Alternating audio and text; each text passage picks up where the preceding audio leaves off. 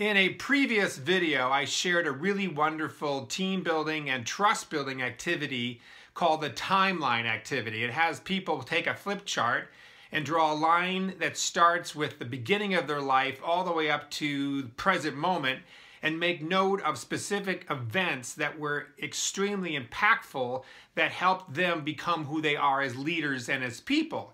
And of course, then to identify specific stories that they told themselves during those major events.